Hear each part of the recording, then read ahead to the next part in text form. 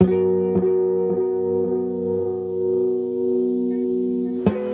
are in right now the most exciting, dynamic, and scary time for American healthcare that we have ever experienced.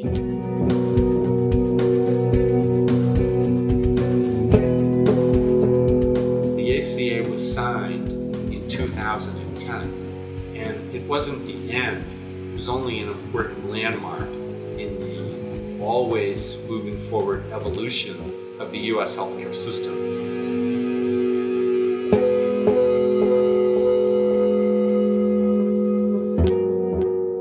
The game of health insurance is not what it was prior to the ACA. The emergence of the health insurance exchanges and marketplaces, the elimination of the ability of insurers to enroll people based upon their prior health status, the new forms of competition that are emerging in the market create a completely different environment than what has existed before.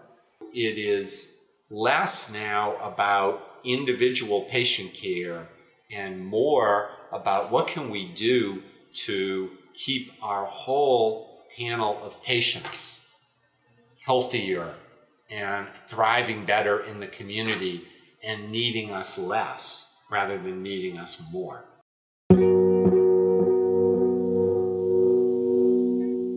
What's now becoming more evident is that there are still significant affordability challenges for the American public. The Affordable Care Act, at the end of the day, is not affordable enough to meet all of the challenges of where we need to go as a society in providing decent, affordable, quality health care for everybody. The challenges coming up deal with accelerating the pace of cost control on the system so that the system delivers more and more value. It is how do we continue to improve the quality of services that are delivered? How do we advance the improvement of health of patients outside of the delivery care setting? Those are pieces. And then also, how do we continue to deal with the challenges of getting as many Americans as possible covered by health insurance?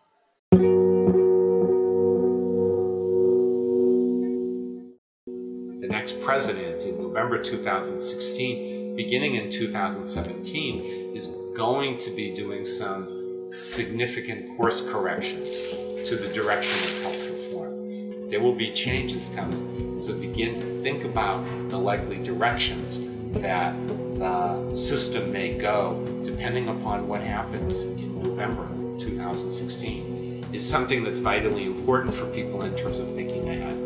To come up with an effective way to be able to absorb what matters in their own context, which is broader than they think, and to be able to figure out then how to respond to those and prioritize what is going to matter the most to them. The main advice is to stay current. This field, this arena is changing every day.